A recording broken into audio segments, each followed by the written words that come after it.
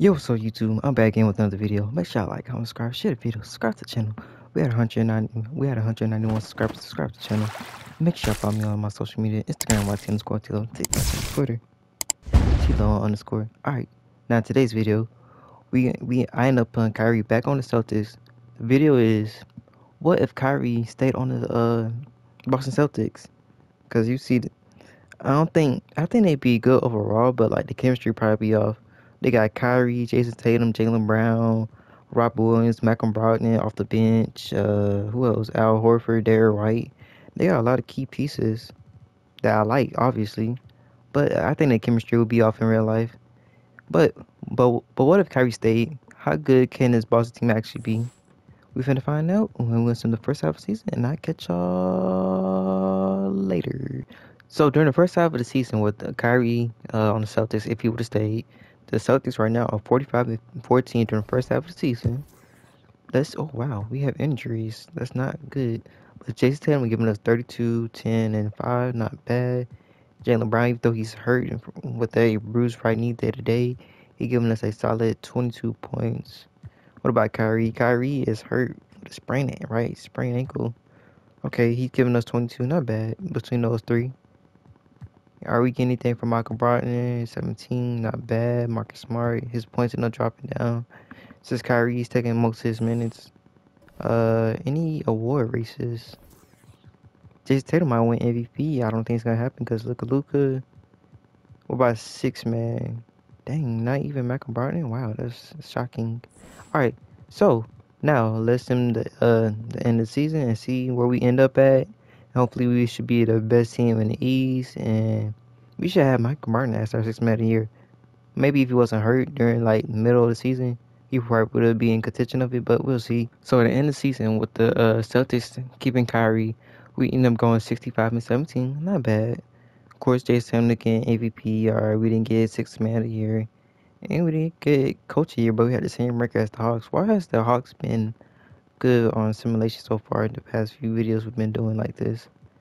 It makes no sense. Alright, did anybody from Boston make it?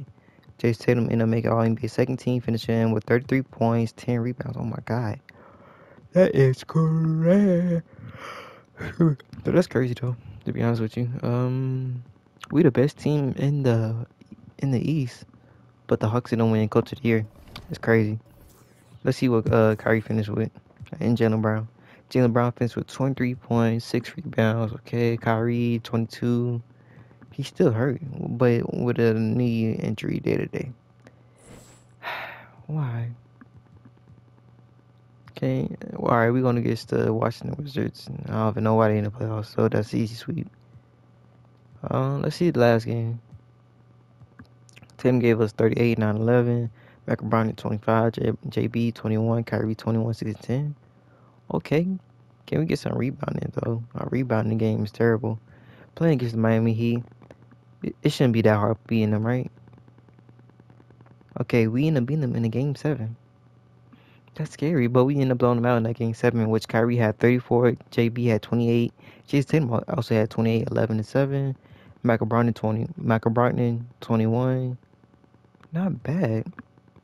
Not bad whatsoever. Now we're playing against the Chicago Bulls in the Eastern. I don't know how they got here. Was Joel Embiid hurt or something? No, he wasn't. Our James Harden was. Oh wow. Okay, that's a shocker. Okay, can we beat them though? I hope so. All right, we end up beating them. Now we in the NBA Finals. In the game 5, when we beat them, JB had 34, Kyrie had 19, Michael Brown 17, Jason. Don't tell me. Don't tell me Jason Tatum hurt.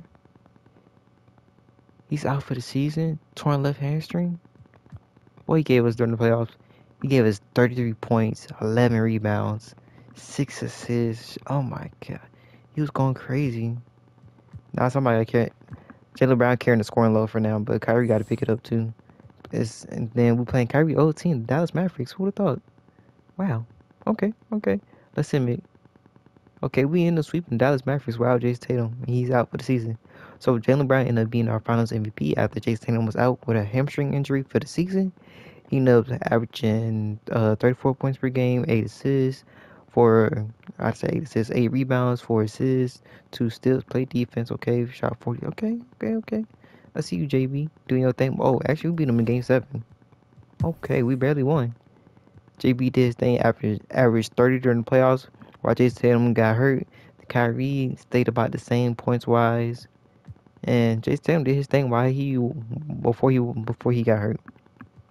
All right. So we seen if they would have kept Kyrie, they probably. How can I say this? Jason Tatum is more of a superstar now than he was when Kyrie's on the team. Same with Jaylen Brown. Chemistry might not be the same, but they have like if Kyrie's on the team, they have like a good minimum. Like they should have 4 people scoring 20 points per game. Mike LeBron and Jason Tatum, Kyrie and JB. Mike LeBron, I think he could score 20. Yeah, he could. I don't know. Coming off the bench, though, yeah, he should. Just come off the bench. Him and Kyrie should not play at the same time. But anyway, if y'all like this video, make sure like, comment, subscribe, share the video. Subscribe to the channel, man. Subscribe to the channel, please. Make sure you follow me on social media, Instagram, YT_TikTok, and Twitter, T_underscore. And I'm out. Have a good Friday, and peace.